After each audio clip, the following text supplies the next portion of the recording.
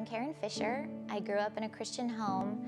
My father was a pastor, and I just had this idea of what my life was supposed to be. I knew God was good. He does good things. So growing up, I just had this image of my life. Things just didn't turn out exactly the way I thought they would be. Went to WAVE and met my husband there. We served in youth and we were involved, and I just knew we were set to change the world. And things happen.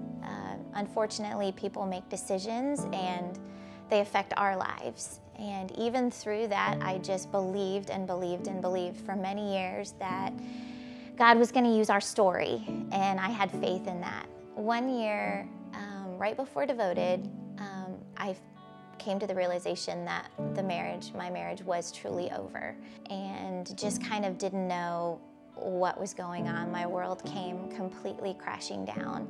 My view of God, my view of faith, my view of what the future looked like was completely shattered.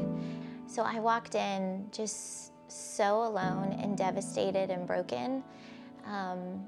And I just remember being embraced by one of the pastors. She just saw me in that moment and knew that I needed someone. And just walking in and just feeling so isolated, but her coming alongside me. And she had other things to do. She was in charge of a lot. And she sat with me through the whole service and held my hand.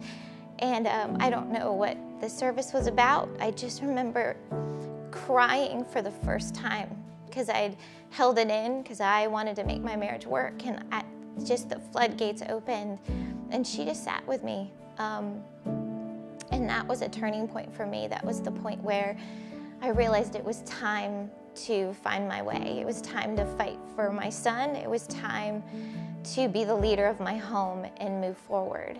So it's been a long 12 years of fighting for peace, leading my home, finding a new normal.